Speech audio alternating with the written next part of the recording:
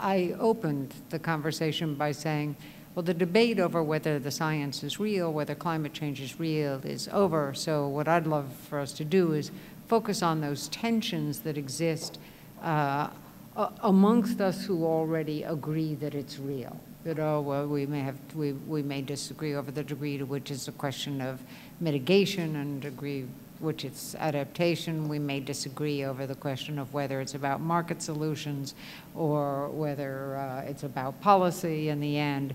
You know, what are those tensions? And you shot back, I'm not sure you're right that the debate is over because we're not acting that way.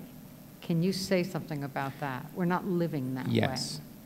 If we were really convinced that the alpine and subalpine forests in California will decrease by a factor of 2, hence the watershed, as a certainty, would we be doing what we're doing today? And, you know, by the way, it's dying because, you know, the parasites like the pine beetles aren't being killed in frosts. There are subtle reasons. And the Canadian arboreal forest, most of it is dying now. It's swaths of it, miles and miles of this stuff. And there's a cellulose feedstock sitting there waiting. There's dead forest.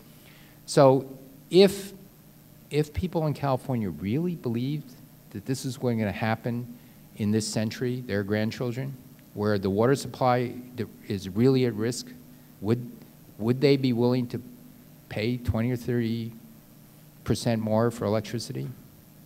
I would think if they really believed that, they would. But they're not yet willing to.